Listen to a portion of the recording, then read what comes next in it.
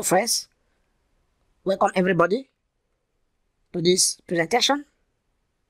I am Soft Reason, and today we are going to be looking at the proper way to anchor a reinforced concrete beam to a shear wall. In addition, we are going to be looking at how to move a reinforced concrete beam in Protastructure from one grid lines to another successfully. Okay, so we'll be looking at the first, which is how to anchor a reinforced concrete beam to a shear wall. I have noticed in many times I have carried out design of a shear wall being attached to a reinforced concrete structure like this. After the analysis and design, I noticed that the shear wall actually failed. I believe that most of us must have noticed that, and I've come to realize the cause of the failure of the shear wall whenever a reinforced concrete beam is anchored to it successfully. So we are going to be looking at that. But before we proceed, I want to be throwing more light on the difference between shear wall and reinforced concrete columns. Alright? Because a reinforced concrete column is actually meant to receive the load that is coming from the beams successfully, while the load that's coming from the beam is first of all moved from the slab. That of the slab actually moves to the beam, and from the beam it gets to the column.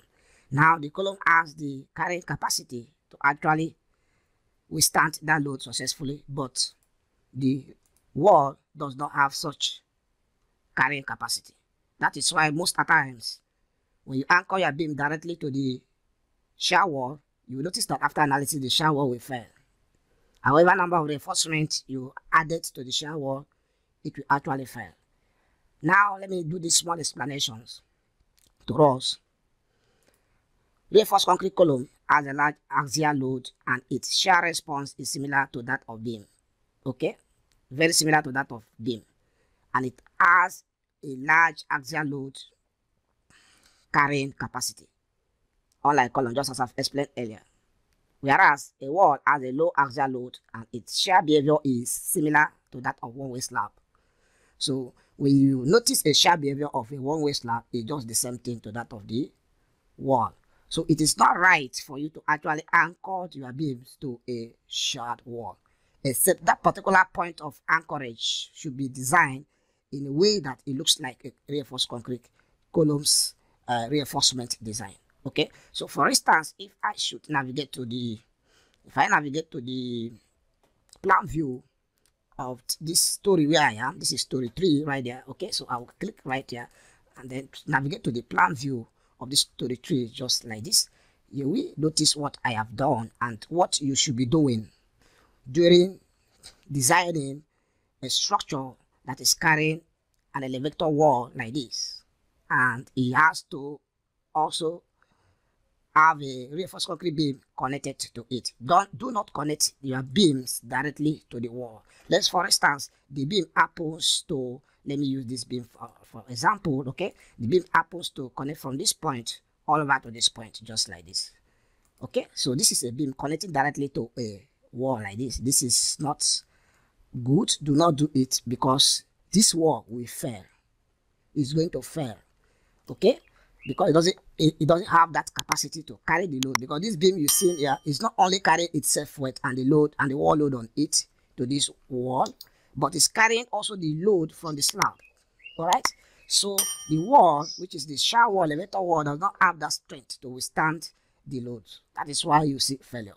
So at this point, if you want to actually connect a beam to this particular point, you should have a reinforced concrete column here, or the design in this particular place provision point of anchorage should be as the same as that of the reinforced concrete column.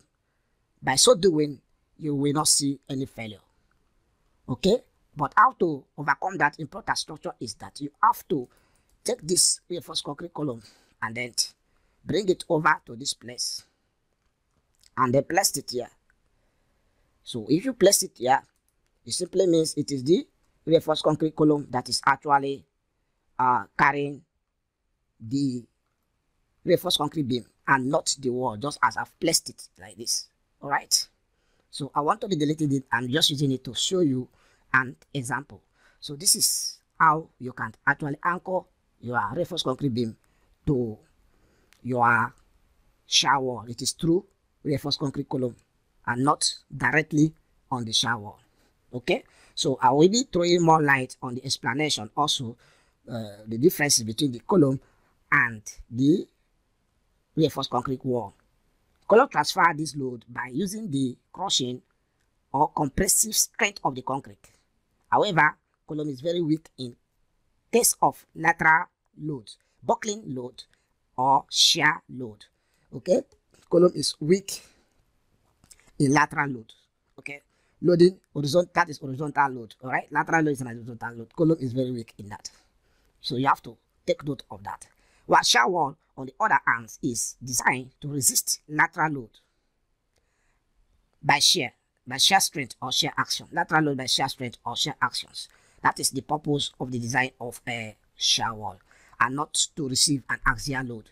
Okay, so you should have to take note of all of that. So I believe that is understood. If you still have any doubt or questions, you can drop it at the comment sections. Mind you, this is Protastructure 2022 I'm using for these presentations. Okay, I'm using this project. This is one of the masterclass project in reinforced concrete design. Okay, so if you join our masterclass in reinforced concrete design, you will also look at something of this kind and more complex project like this. Okay, so having explained that successfully, I want to show us how you can actually move a beam from one grid line to another. Okay, so I will also navigate to the plan view of that particular story where I am. Yeah, all right. So I will first of all offset this grid line D upward. So I will right click and then select offset right there. So you just have to hold down the shift key and press F2 to enable the typing provision right there. And then I want to offset 1 meter just like this. Okay, and then I'll enter on the keyboard to have a grid line E just like that. So this beam 3 B6 250 by 500, I want to be moving this beam from this grid line D to grid line E successfully. So for you to move that, you have to first of all select the beam, right click, and then you navigate to where you see move there in the drop down menu, select move. Okay, after being selected, click this first point and then come over to this place, click the second point, and then see the move. The beam has been moved successfully to that grid line E. So this is how you can move your beam from one grid line to another successfully. Okay, and you check over here, you see a symbol here. This is a triangular symbol. This symbol is telling you that this beam is a cantilever beam. All right. So whenever you see this kind of symbols, even if you are seeing it where you actually anchored both ends of the beam, make sure you remove it because it is a cantilever sign. It's telling you that the beam at that end is not properly anchored to the column, and so it is acting as a cantilever beam. Why you will be thinking is being anchored, and when you run analysis, you'll be seeing some of these errors that you never expect to see. All right. So this is how it works. I will have to undo this. All right, and then also navigate to the 3D successfully. Click right here, right click, and then select change to 3D view just like this. Okay, so here we come to the end of this presentations. For now, don't forget to like the lesson. Do not forget to also subscribe to this channel, Soft Reason, as we bring to you more advanced lessons of this kind.